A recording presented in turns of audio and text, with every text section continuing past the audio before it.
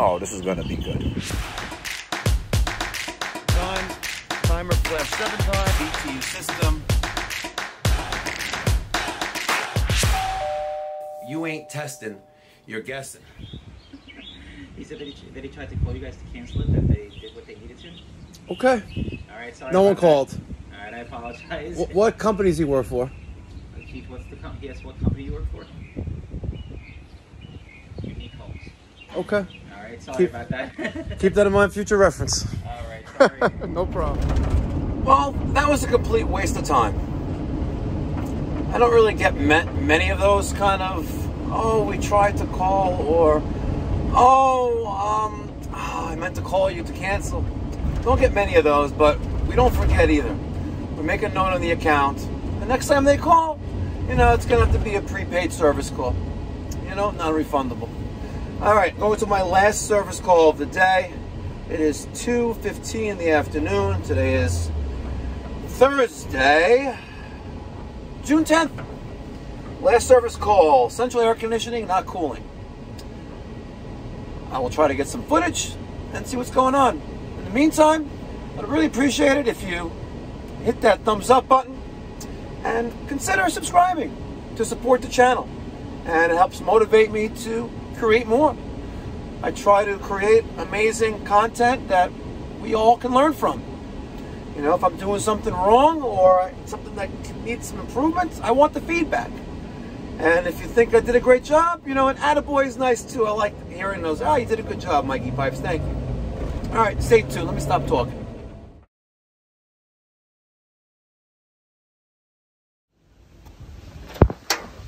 Hello. Hi. Air conditioning. Yes, sir. Okay. What's wrong? You want to go through the, where do you want to start? From the outside or from the inside? Tell me what's wrong. So the AC is not working. What is it doing? Right. So there's a really heavy, like burning and circuitry smell inside, like plasticky. Okay. I looked around the boiler room. I didn't see any smoke. Okay. I turned everything off. I went to the back to the condenser. Okay. I saw that the pipe leading to the unit was starting to melt. I touched the pipe and it was hot. So Want to show me that? Yeah. So something out there. Hey.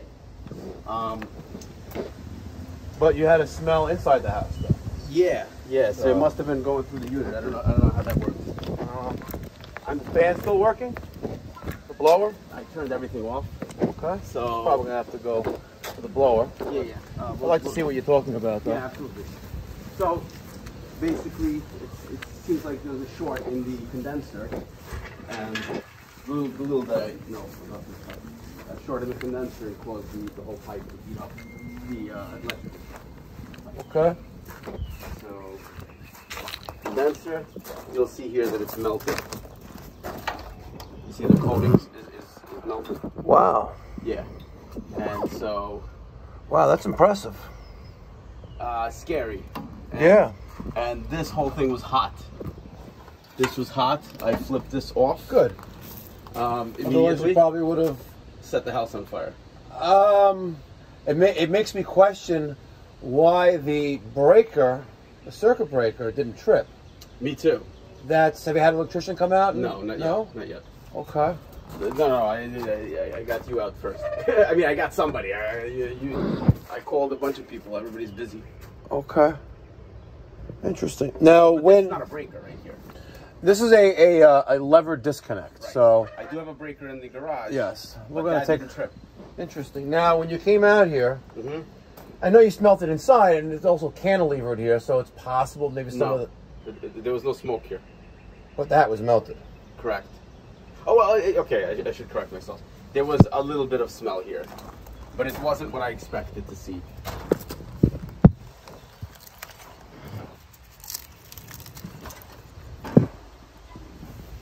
Interesting. Was the unit running? Not when I came out here. No. When you came out here, was the thermostat still on? Yes. And did you hear the fan inside blowing? I can't remember. Okay. I don't Let's remember. go to your thermostat. Okay. Well, the thermostat I have here, but everything's off inside, so it's Okay. not gonna Let's go to the thermostat first. Okay. When you say everything's off, what do you mean by everything's off? Well, I turned off everything I could. So I turned that off. That Okay. breaker. I turned off the breaker at the panel. Okay. And there's two switches by the Let's see what you turned off. Yeah, the breaker's here. So AC is off. It's a 50 amp unit. All right. What else did you turn off? That's I it? turned off there, yeah. That's a condenser. I know that for sure.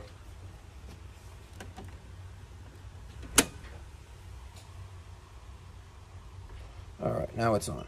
What else did you turn off? This guy switch. and this Okay. guy. All right. So Why is that cover off? I took it off. Okay. Because I wanted to Is see the dog what... gonna run away? Hold on. No, he's not gonna run away. Hi, doggy. Oh, are you like a mini poodle? He's a mini poodle, yeah. Wow, you're gorgeous. Thank you. Trade XR80. The trip is in other words, I can take the door off with the thing still. Yeah, because it's the door switch is gone. So it says it's offline. Let me see why. Well, it's probably because you had it off. Now it's on. You have a Nest? Yeah. It's gonna take a few seconds to boot up.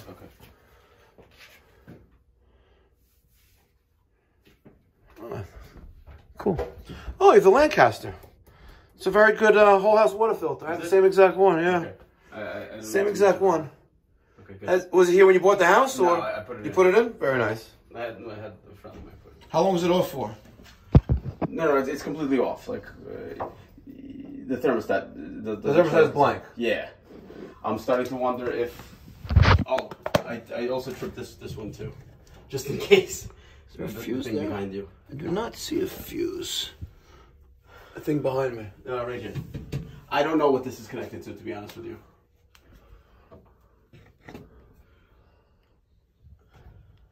I don't know what's connected to either. Right. You turned it off. I'm just curious. Did this actually turn off power to the switch? So your Nest should be booting up now. It's still black? Really? Yeah. I hear you. Time for tools. So you said when I was at the door that you smelled like a burning plasticky type of smell. It's hard to describe. It wasn't like it wasn't exactly an electrical smell. It was kind of faint. And then the family said, "Oh, we smell fire. What is that? Or we smell something. What is that?" All right. Well, I'm gonna see if our transformer still works. And all right. Let's see what we have between R and C, which is right there. I have 27 volts. All right, now, if I jump out R and G, let's see if this fan motor comes on. It does. So your Nest thermostat should be on, but it's probably discharged because it hasn't been receiving power for a while. Because that's forcing your fan on. Let me go to the unit, see if I can see anything there. Yeah, see. Alright, because I got 24 volts, actually 28 volts between R and C. Let me show you. Laying down on the job. It's me. So between R and C, I have 28 volts. Technically it's 24 volts, but it's 28 volts. If I bypass with my Weehaw needle nose, R and G, the fan comes on. If I were to take R and bring it to Y, the contactor and the condenser outside would close. All right, L1 and L3 is 240 volts. Disconnect is off. Non-fused disconnect, General Electric. Circa 1960. Lennox, I don't know, it's hard to read that. R22, let's take a look. Contactor, start relay, dual capacitor. Let's see if we have any shorts to ground. All right, we're gonna check for shorts to ground between T1 and T2.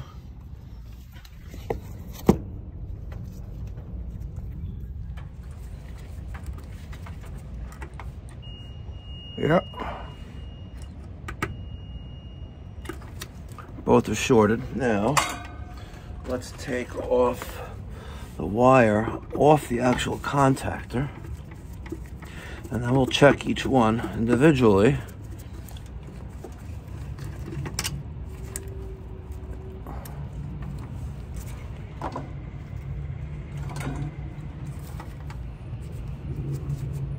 My daughter. Yep. All right. This wire is going to my compressor, and I'm just going to take it to screw, any screw. Okay. So that's shorted to ground. Now let's go to the other side. All right. Sorry you guys can't see this, but I'll show it to you in a second. I'm taking the other screw, which is T1 or T2, off the contactor. All right. And here is my black wire. And let's test that as well. Okay. Let me show you what I just did. Try to feed you. I know you're hungry. All right, so this wire was right there with the screw, and the red wire was right there with the screw.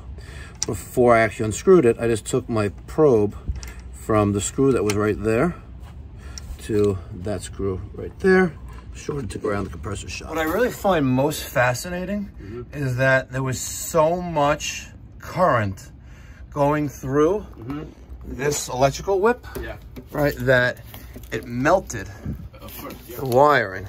And I'm really contemplating taking this apart to see it, but we know it's a moot cause. All right, it's a moot cause because the compressor itself is shorted to ground. But I'd like to see, like, you should see bare metal, right? Because the actual insulation on the wire itself melted away, creating so much heat, and that breaker not tripping, you could have burnt down your house. That's what I'm saying. Serious, dead serious. You really could have burnt down your house. And if I was like more adventurous, I would be really tempted to turn that on, but I am not taking the liability of burning down your $1 million house. Let's not go there. Right? But I want to take the cover off because I want to see the compressor.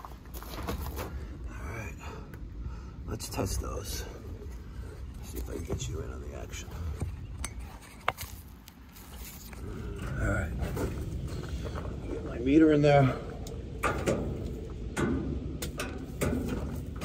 And I'm going to do each wire to the copper.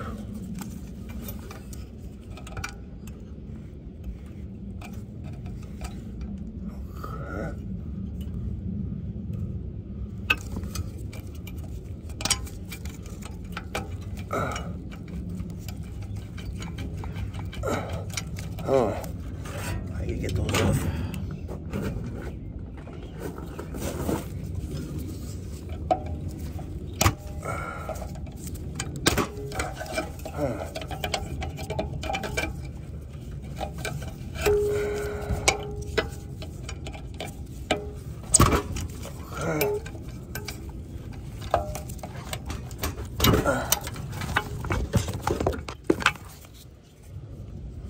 Yeah.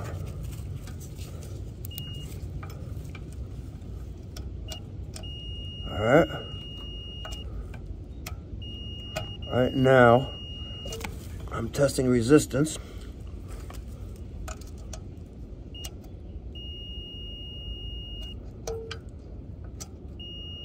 Okay.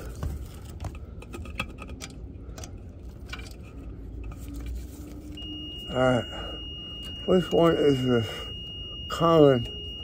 All right. Thermostat doesn't have enough power for Wi-Fi. That's why I got the message just now. So, okay. Yeah. All right. You already do it. Yep. That is pretty effing scary. Wow. That's how fucking fire started. You know, what if we weren't home? The house probably would have burnt down. Seriously. Right. So I have, I'm let me just disconnect these two. This is coming from your furnace, which really shouldn't, it's really not supposed to be in the same box. But let's take a closer look at this.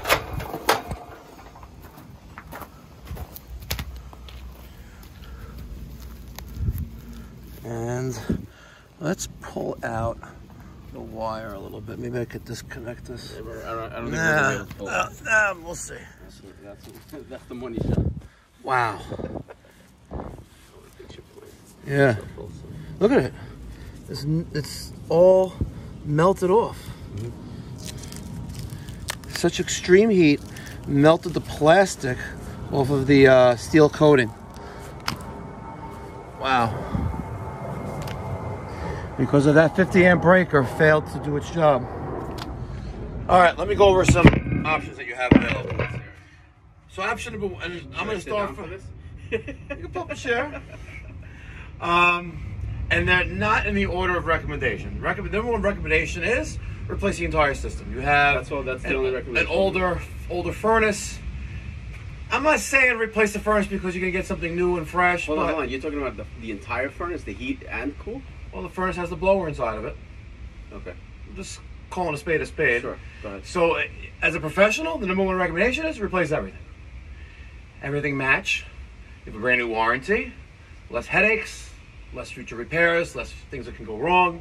I'm not saying the new stuff lasts as good as the old stuff did. This thing is probably from the 80s.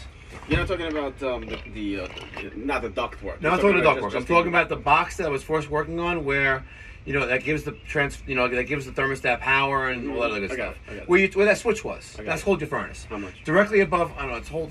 What kind of car do you want to buy? It's a loaded question. Hold on. So above the furnace, you have an evaporator coil that works with the outdoor condenser. The outdoor condenser is, that's how it exchanges heat from inside to outside. The inside evaporator coil takes the heat from the air, puts it in the refrigerant, brings it outside, and then it discharges outside. So you have a lot of different options. Depends what kind of car you want. Seriously, it really does. This uses R22. So the newer systems use R410A.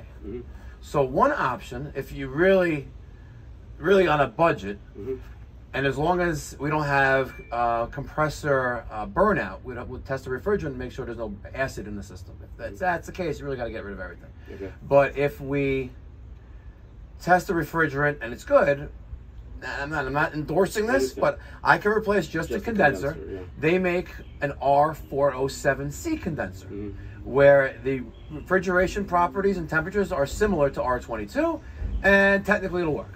Technically, but you'll have a 1-year warranty from the manufacturer on the brand new outdoor unit. You'll spend a few $1,000s on that. Have a nice day. I think that's option number two.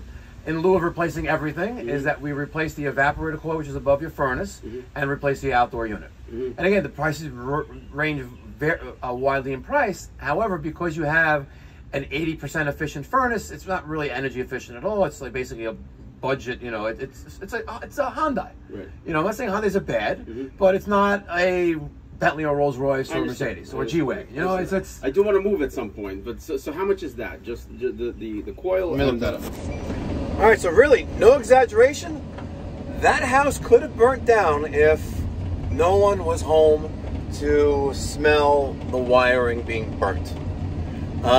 Gave them a few options, including a new 407C condenser.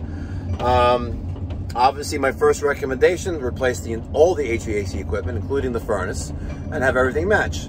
That wasn't in the price point, so right now I'm trying to source out a new 4-ton condenser and a 24-inch 4-ton case evaporator coil, and that is what he approved. I'm also going to change the line set, condensate pump, and all that other good stuff, control wiring, disconnect, whip, and he needs to have an electrician come in and verify that the line from the circuit breaker to the disconnect panel is intact, and also to replace the 50 amp breaker because that should have tripped.